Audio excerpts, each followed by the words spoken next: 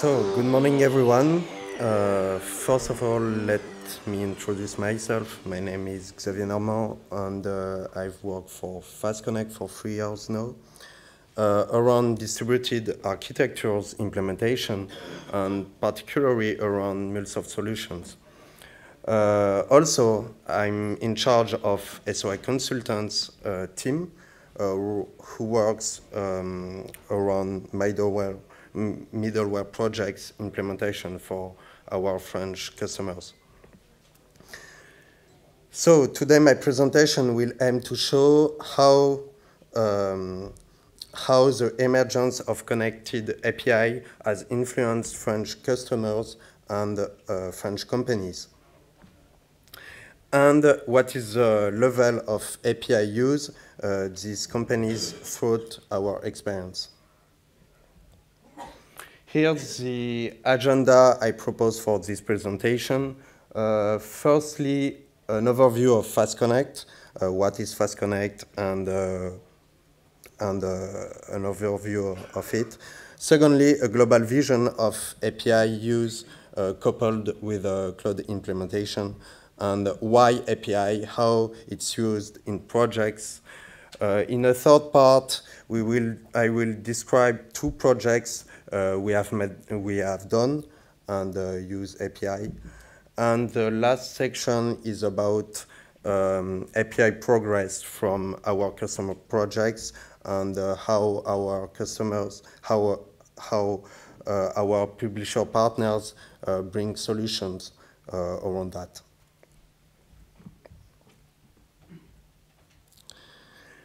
So FASTConnect is one of leaders in architecture, in distributed architectures, and brings its expertise to assist in redesigning business applications by implementing methodologies and advanced technology systems.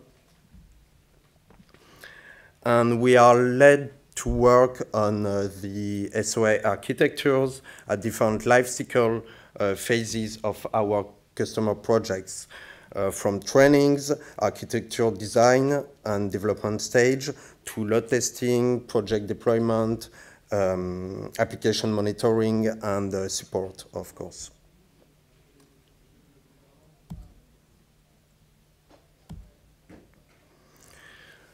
Okay, this slide is just an upgrading about API and a brief summary of API definition and how it's used. You can see an architecture which contains on-premises custom applications, for example, Java apps.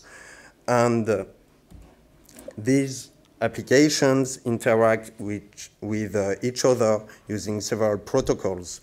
It could be a developer choice, a project constraint, etc. And we can provide API to make communication easier between them in development stage. Generally, an interface contract is often written in EV and enable documentation, and that is what interests us, interaction between on-premises applications and web applications through SOAP protocols and REST architectures via services exposition. That's where we want to go. Just a story, a little story about that. When I started working on middleware architectures, a lot of customers asked me which protocols to use to exchange data between their on-premises applications. And I told them, why not HTTP? And why not a REST architecture to expose services? I mean that what has been an increasing use has become a standard to exchange between remote applications today.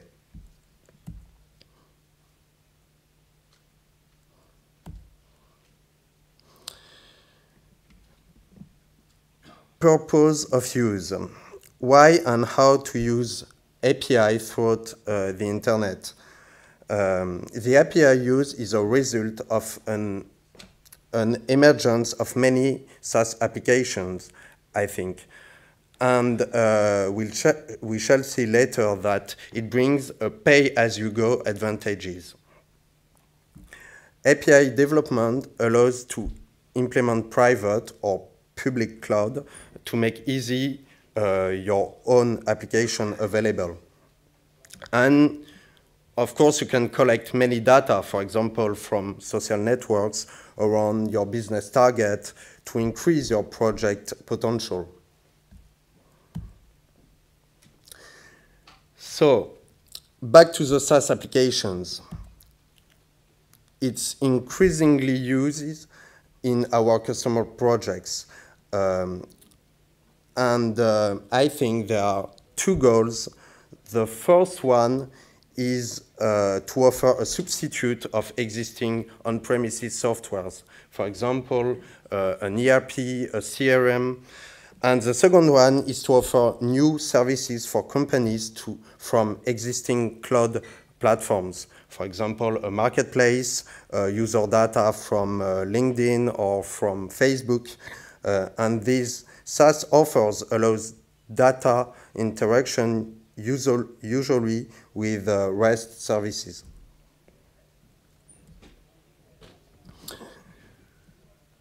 SaaS applications allows to only pay what you want to use and involve different features control associated with a cost. This is a pay-as-you-go. And you can have perhaps an online API documentation and an interface contract access. Of course, a standard protocol communication via HTTP and standard formats, for example, XML or JSON.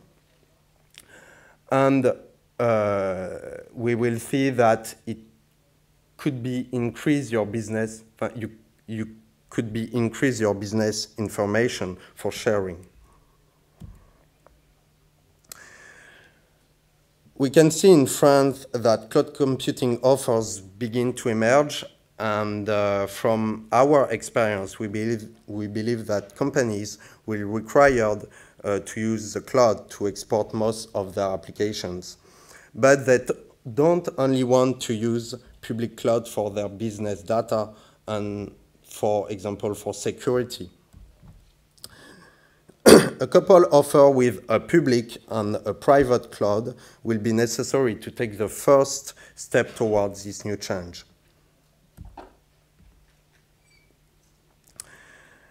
Okay, so let's go to the use cases. And let me introduce you two cases we made from two different customers we have. The first one is about Aldebaran Robotics. It's a French company and a world leader around humanoid robotics. Perhaps you may know the Now robot, which was come out in 2012. And about the project, it includes an enterprise service bus inside the architectures to interact with several applications, from on-premise application SAP to a Salesforce into the public cloud, and another custom application to manage and recover data about robot manufacturing inside a private cloud, a private Aldebaran cloud. On the one side, using SOAP protocol and an API, and in the other side, using a REST architectures, also through APIs. And US and Japan subsidiaries can also interact with the private cloud through private APIs. The second use case is about Pernod, and we made a project around API and around a marketplace. Pernod is a French spirits and wine company, and we have worked with Pernod for over 1 year on several data interaction projects. This project includes also an enterprise service bus inside the architectures to interact with several applications on premises, a CRM, an ERP, and we added a PrestaShop e-commerce solution always on premises to store and manage sold products. Finally, this architecture interacts with a French marketplace to store spirits and wines online.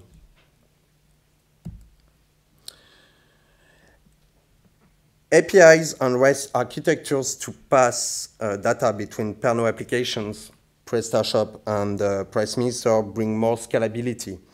For example, using another solution for e-commerce, and for example, scalability for another marketplace, eBay or Amazon. Underplaying format and mapping data inside the ESB.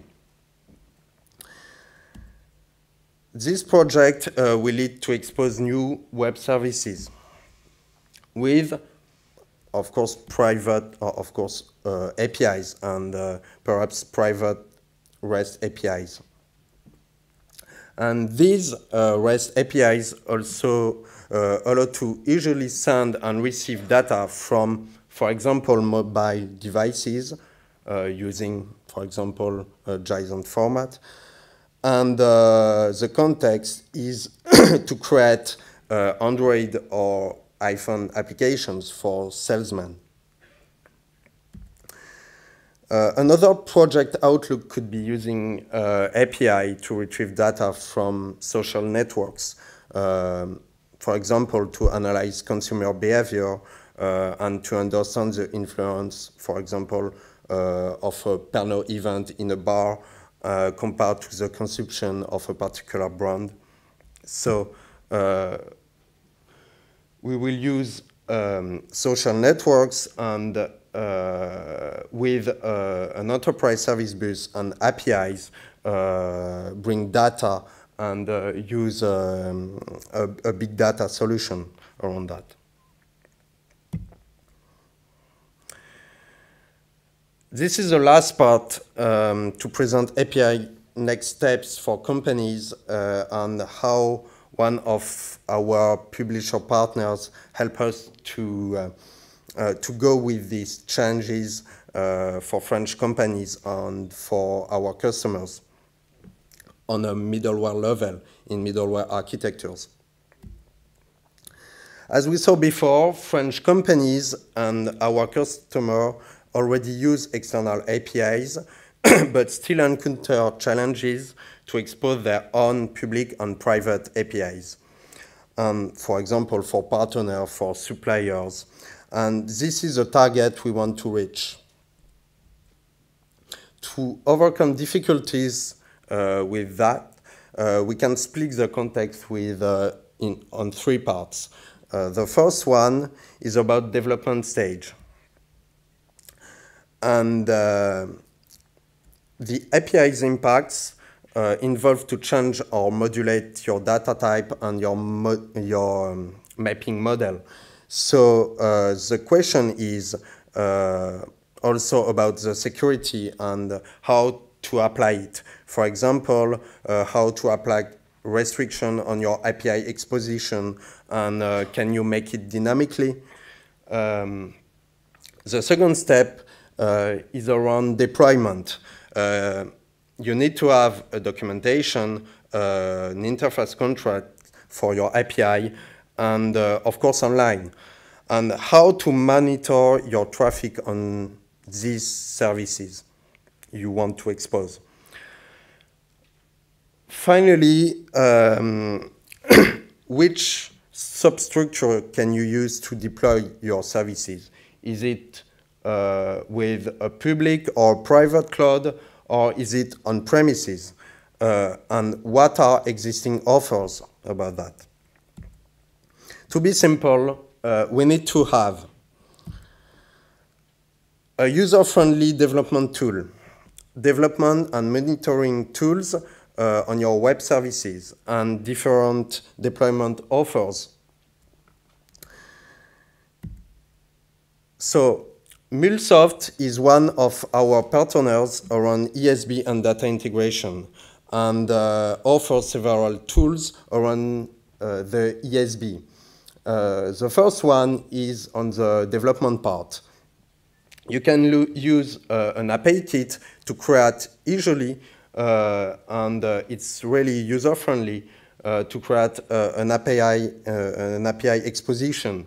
And coupled with the Mule Studio tool, it's a drag-and-drop tool to create your flow inside your ESB. And about the deployment part, you can use a service registry, and you can use also a console to expose your web services and to expose the associated documentation and example to test your web services on remote. And the last part, substructure, MuleSoft offers different ways to deploy your ESB, your data integration project.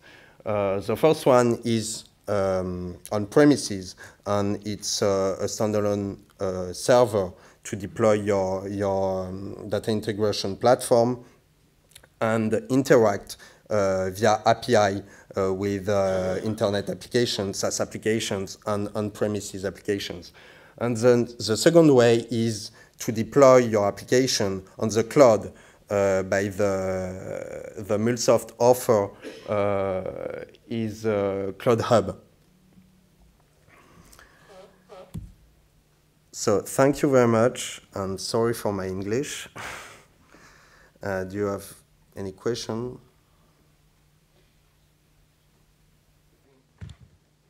I thought I'd just ask one more question. You need at least one question. So what are you seeing as kind of the barriers for adoption with the companies that you're working with right now with APIs? What are some of their hesitations? What are their concerns that they have, and how are you helping them overcome those? Sorry, can you repeat your question? Because I'm wondering, what are the barriers for adoption that you're seeing with your own customers, and why there are those barriers for adoption with APIs in particular? Okay, so if I understand your question is, which is the constraints between API usage for SaaS applications and to expose APIs. This is your question.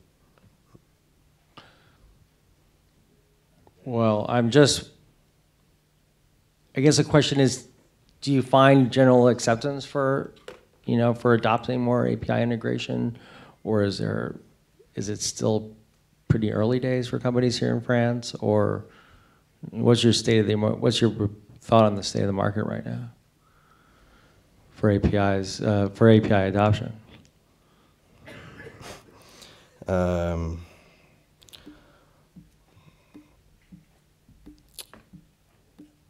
I think I not understand your question, so can you... No. Oh. The barrière, oui. About to expose API. Okay, yeah, we'll talk about that. For example, business data, to expose business data or to use a public cloud with business data inside the cloud, or for another way is the security. How to? But are they willing to do that? Are you finding that customers want to do that? Are they hesitant about doing that? Yes, it's not a constraint, but it's just a target And from our experience, I saw that a lot of our customers want and use existing APIs, but are not prepared yet to expose online their own web services for security. I don't know why, but perhaps it's more about business data and how to exchange business data from their on-premises applications to the cloud with a security and that's why I think they will be able to expose their web services with private APIs and with a private cloud to make sure that they will not lose business data, for example. This is just okay. Thank you.